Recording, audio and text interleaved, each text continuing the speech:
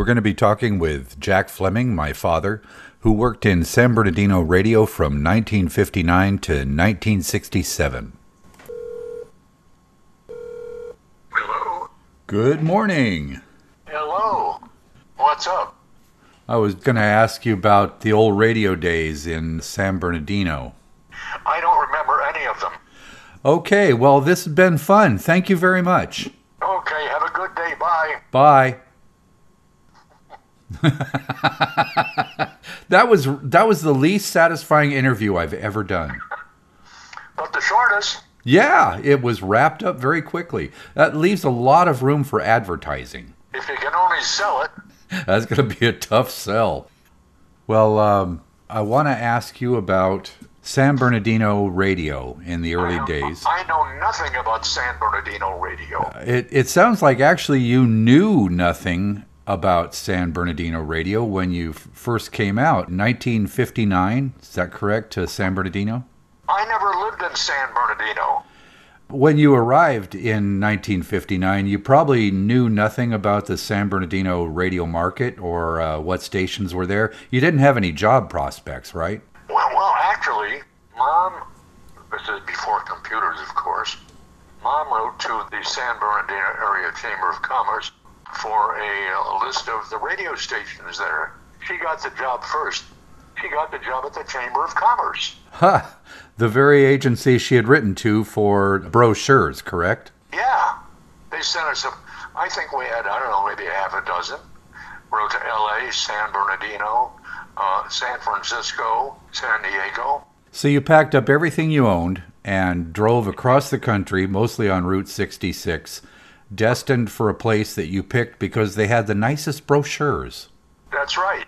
And then you went looking for a radio station? Right. And I wound up at KRNO because most of the other stations needed what they call a first-class license. And all I had was a restricted operator's permit. What's the difference? Well, anything over one tower, you need a first-class license. Outside of KRNO, they were all multi-towered. How many watts were you pumping there at KRNO? 1,000-watt daytime, 250 night. And the other stations? Well, like KFXM was 5,000. KFXM did exist when you arrived in 1959. Oh, yeah, they were the big rocker. Okay, so they were going strong. There was no KMEN yet. No, there was no KMEN.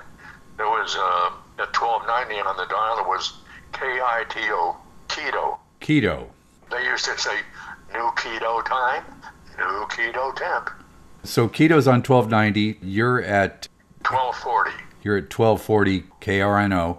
So you're working at KRNO, and their format is what?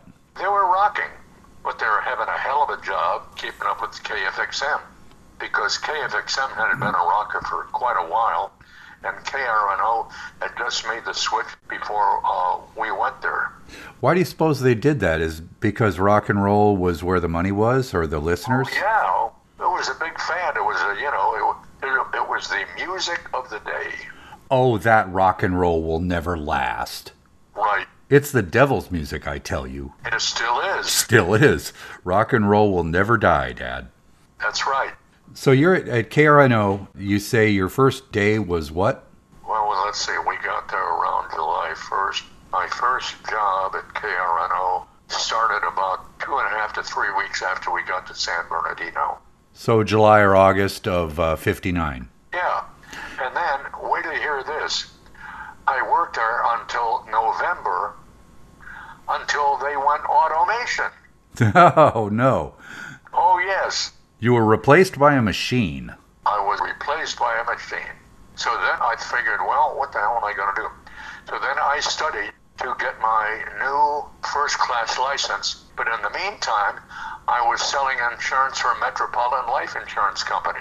Well, what kind of stuff did you have to study to get was it a first-class license you needed? It's very technical. A lot of technical stuff. Very technical, yeah. I studied through the Grantham School of Electronics, which was in Hollywood, but I did it through the mail. So correspondence school. Actually, it was a correspondence course. And how long did that take? Well, let's see. It took until very late in November. Oh, that's actually pretty quick. Yeah, I got very good marks because I'd gone to the Connecticut School of Electronics in New Haven. I had a very good background in electronics. Okay, well, you're a quick study. Actually, I was. So you got your first class radio operator's license, and then you went and made the rounds to the various other stations? First of all, I applied at KFXM, and Roy Cordell told me, he said, "Do you have a first class license?" I said, "No." He said, "Well, you got a great voice." He said, "But unfortunately, we need all first class licensed people." And why was that? Was it the law? Yeah, it was the FCC law. Oh, okay. And then you went to other stations and heard the same thing? You had to have the first class license? Oh, yeah. I went to KCKC, I went to KFXM, I went to KITO. Nobody would hire me until I got my first class license. Then I went to KFXM. My first air shift was New Year's Eve, 1959 to 1960. Happy New Year! Happy New Year. And I did such a good job, Roy said, "We got to find a slot for you." You know what slot I started at? Where? Midnight to 6. That's such a great slot. But the money was a hell of a lot better than I was making at KRNO. Even with the, what is it, midnight to 6? Midnight to 6 a.m. And you were making better money than you were doing days at KRNO. Oh, yeah. I was making $400 a month at KRNO, and Roy hired me something like $570. Remind you, this is 59. Yeah. That was a lot of money in 59. Yes, it was. So I stayed at KFXM until 1964. And then I was doing a short stint back at KRNO. I went home and Mom said, "You got a call from a guy. His name is Dick, I believe it was Yorkin." So I had the number, so I called him. And he said, "I was flying over San Bernardino. I heard you, and I think you will fit into our format." So I worked at KGIL in Los Angeles. I stayed there about 6 months. And the reason I only stayed there 6 months, because I didn't want to bring you or Lisa to Los Angeles to live. So you wanted to raise us in San Bernardino? Absolutely. So then I went back to KFXM again. I didn't stay there very long. Then I went to KCKC, and that's when they were country. When was that? About 65?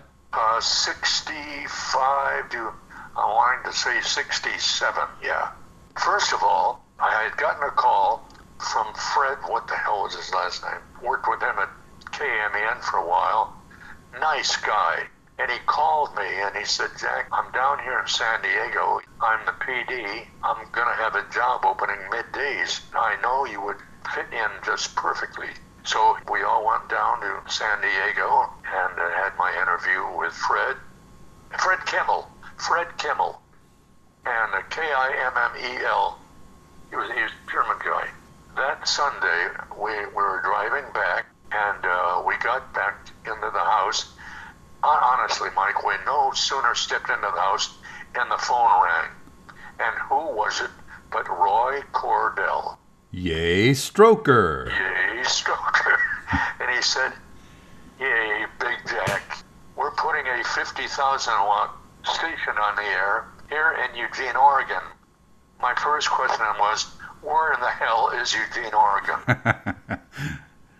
That's how I got to KPNW. Now, I want to go back. You mentioned KMEN.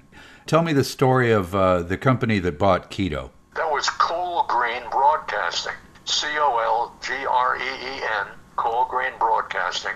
And they were originally out of Hawaii. And they bought Keto. They bought Keto and turned it into KMEN. When was this? This would have been about 63. And that represents a big threat to KFXM because now you have two big rockers in the San Bernardino market. Yeah. At the time, you were still working at KFXM. I wanted to ask about the transition.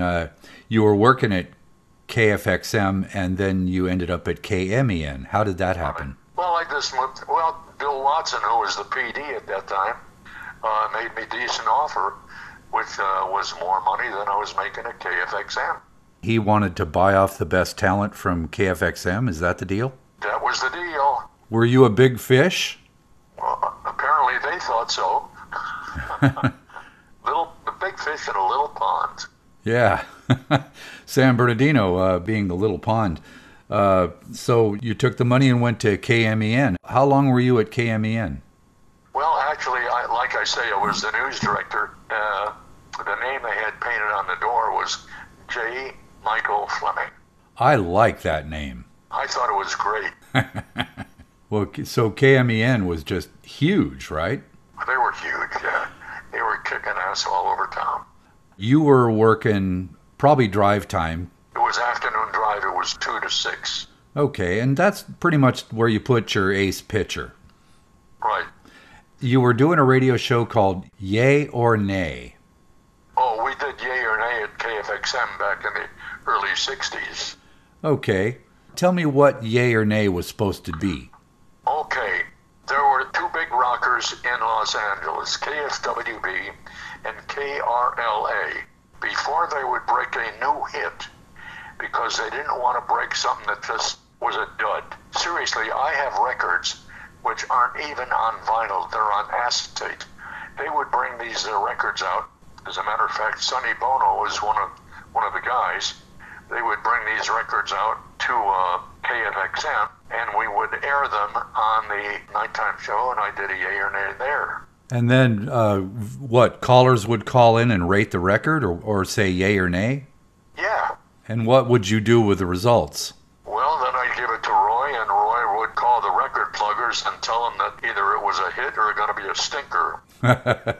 Did Sonny bring you any stinkers? Yeah, every once in a while. But there were a lot of record plugs there. There was Sonny Bono and Red Baldwin and a whole bunch of guys. Well, if the record was a hit on your show and the audience said yay, then Right. What would happen with that hit in L.A.? Oh, well, then they'd put it on the air and play the hell out of it. Do you recall any of those records then going on to national success? Oh, many, many, many. Oh, yeah. I thank you very much for your reminiscences and your wonderful stories of the old radio days. It was my pleasure. Thank you very much. Okay, I love you. I love you too. Talk to you later, Mike. Bye-bye.